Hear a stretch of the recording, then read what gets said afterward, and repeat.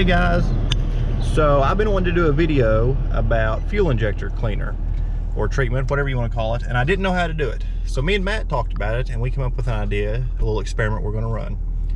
I'm getting ready to run to Formula D St. Louis. I'm going to drive. It's about 300 miles. So what I'm going to do is I'm going to fill my car up today and drive it that way, one way. Should take about a tank. Then on the way back, I'm going to fill the car up and add Gumout high mileage fuel injector cleaner, as you can see, and see if there's any difference in the gas mileage, because I picked this one because, as you can see on the bottle, it says restores fuel economy. So I know this is not going to be a perfect test. You know, it also says it increases horsepower and cleans the valves, but this is an easier way to run this test without a dyno, without taking my intake manifold apart, without a camera that goes down in the valves, all that stuff. So the first step is I'm going to stop at the Shell station right here by the highway, and then I'm going to use Shell gas on the way back too. I picked Shell because Shell is a nationwide chain.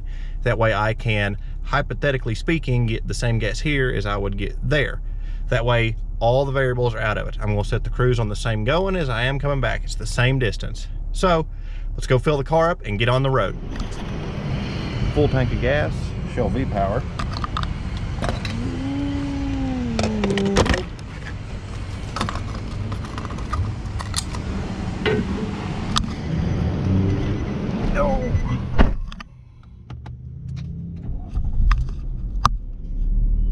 As you can see, we will reset this thing. Tripometer, 0 miles. Now, let's put some miles behind us. Okay guys, we made it to O'Fallon, Indiana before we had to stop for gas. According to my little thing on the dash, I got 25.1 miles a gallon. According to my math, I got 24.7, so we'll just say 25 to be ballpark figure. I just put my Gumout high mileage fuel injector cleaner in the tank. I'm filling up at Shell, as you can see right now. It is ungodly hot and humid is why I'm in the car. So I'm going to reset my mileage and we'll get on the road. Okay guys, as you can see, 25.6 is the gas mileage we got on our return trip from St. Louis.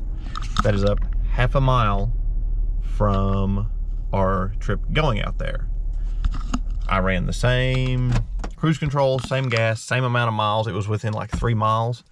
So according to my calculations and everything, I got half a mile more to the gallon coming back with the fuel injector cleaner than I did going to St. Louis without it.